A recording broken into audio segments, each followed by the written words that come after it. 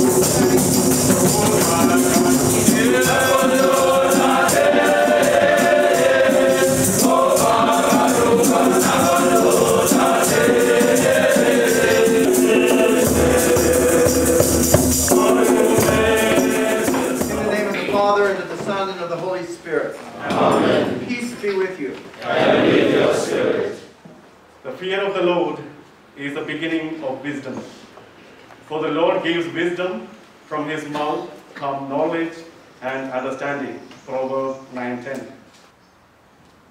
We come around the Eucharistic table to surrender ourselves, to submit our dreams and aspirations, and also to receive enough spiritual, rational, and physical energy and grace to continue our life and mission journey as students, teachers, moreover, as his faithful sons and daughters, to walk together to him. Let me now proceed to the entrusted duty and privilege to welcome all of you to this inaugural function. I confess to Almighty God and to you, my brothers.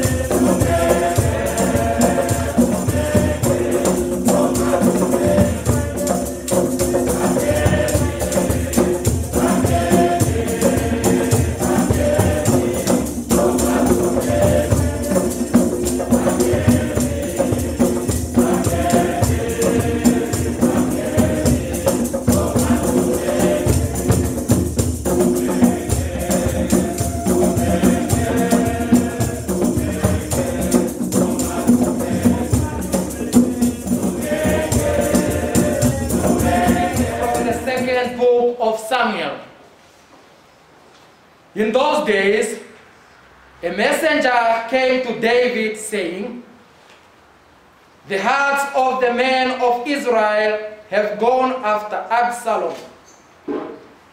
Then David said to all his servants who were with him at Jerusalem, "Arise and let us flee, or else there will be no escape for us from Absalom.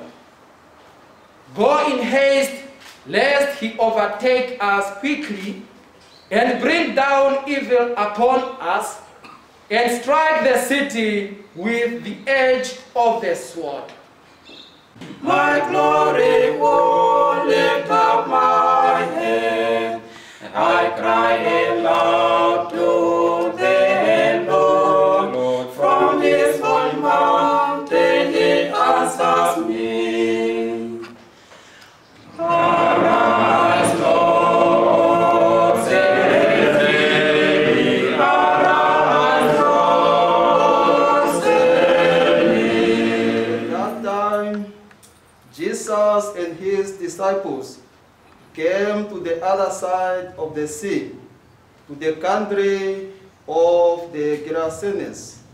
And when he had come out of the boat, they met him out of the tombs, a man with unclean spirit, who lived among the tombs, and no one could bind him anymore, even with a chain, for he had often been bound with shackles. I was reflecting before I came here today that I think this is the 5th time now that I have offered this Mass for the beginning of the academic year. Should be the 6th time, but last year COVID offered the homily and not me. So I missed it. And it's amazing how fast things change in 2 years. Because for 4 years I always remember the same group of guys who would be sitting here. They're gone now. They're all gone. And now I think about too this chapel. The chapel has completely changed since I was here last too. It's like a miracle. So congratulations to you all for what you've done over this period of time. The gospel today is interesting. It's one of those gospels that makes you pause for a minute and think. Jesus does a great act. Heals a man who's been possessed forever and sends the demons away. And the people want him to go away as fast as possible. Get out of our community. It was not a popular thing to do. Why? Can you imagine, you all grew up, many of you, in farming communities. Could you imagine if somebody came in and possessed 2,000 heads of your cattle and they all threw themselves over a cliff? You just wiped out an entire economy. These people didn't want him around. They wanted him to get out. But his point was, and I think it's an important point for all of us, sometimes to do what is right means that you have to do what is true. And to do what is true is not always popular. Sometimes you must make a very unpopular decision. Today I'm going to talk to you about his best pupil. His name was Cleanthes. And Cleanthes was an interesting guy because he was not the most intelligent person in the world. In fact, his nickname was the donkey. No comment. It gives us 4 ways to live that are very important. And that's why I want to share with you today. I think that they are something that we can reflect on easy, and they're simple. The first one is courage. He says that we must be courageous. The second one is justice. The third is simplicity. And the fourth is wisdom. He said these are the 4 key points to a virtuous life. Courage, justice, simplicity, and wisdom.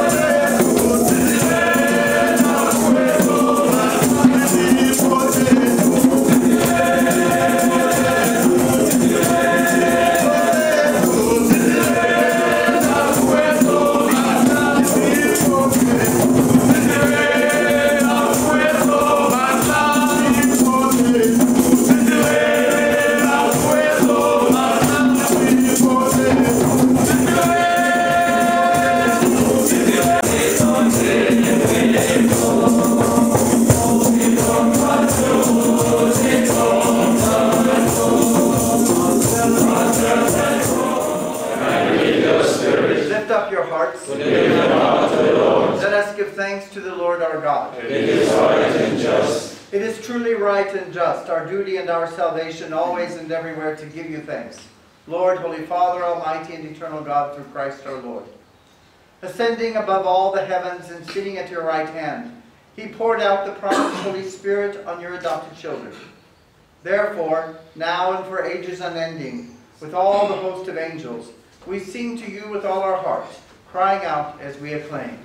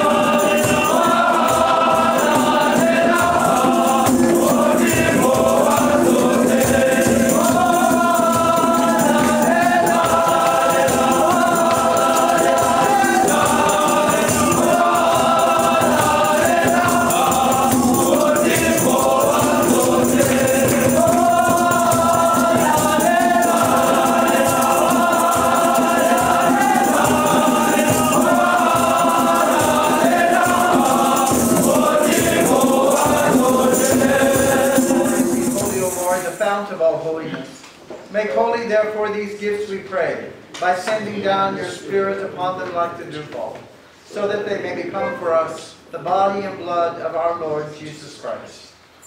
At the time he was betrayed and entered willingly into his passion, he took bread and giving thanks broke it, and gave it to his disciples, saying, "Take this, all of you, and eat of it, for this is my body, which will be given up for you."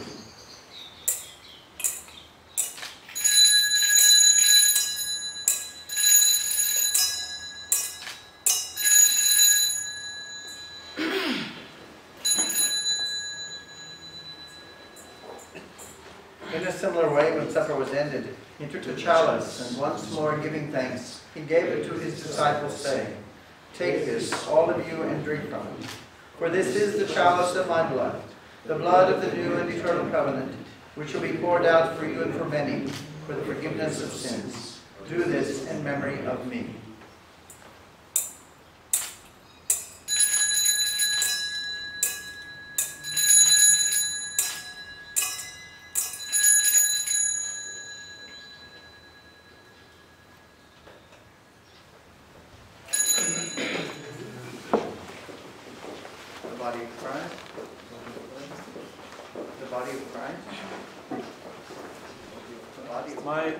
Now, we are eagerly waiting to see what will be our spiritual menu for this year.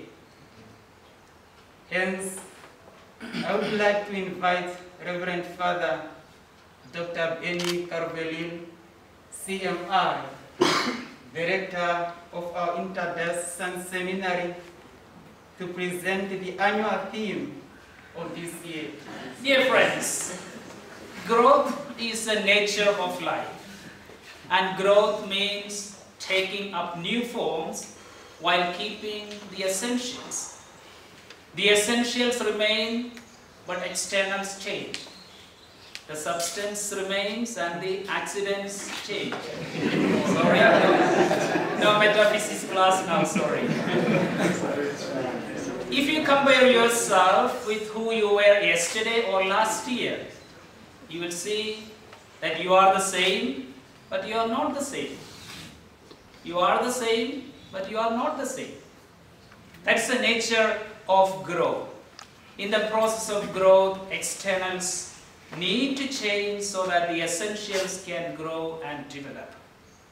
Assuming new forms while keeping the essentials keeps us relevant and significant. That's why in Evangelii Gaudium, Pope Francis invited everyone, I quote, to be bold and creative in the task of rethinking the structures, styles and methods of evangelization, unquote. With this fundamental goal in mind of assuming new forms of being a church and doing evangelization, the Holy Father has announced a long journey of preparation for the forthcoming General Synod of the Bishops in 2023 on synodality itself, with the theme Communion, Participation and Mission. Though our focus in the seminary is not the synod as such, any effective growth consists of these three aspects. Therefore, for our reflection as well, for this year, we have chosen the theme, Communion, Participation and Mission.